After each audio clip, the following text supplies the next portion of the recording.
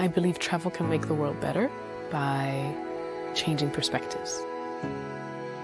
It's the only constant thing is change.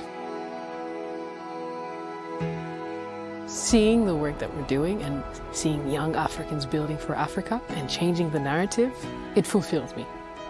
You need a community to do that. At Norrsken, the mission is to create Africa's largest hub for entrepreneurship, where you get young minds to come and really just be and create and innovate and collaborate with each other.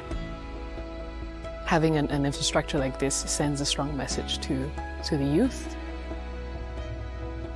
I think it's been assumed that investing in women is sort of not a good financial bet.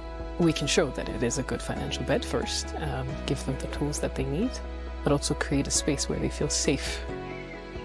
We have this program, we call it Women in Business. It's a cohort of 20 women that we have currently.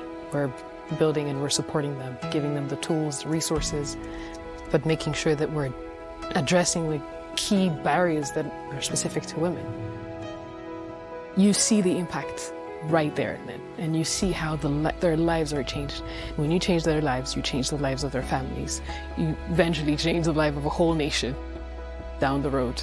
Because, again, women are the backbone of not just economies, but families and societies.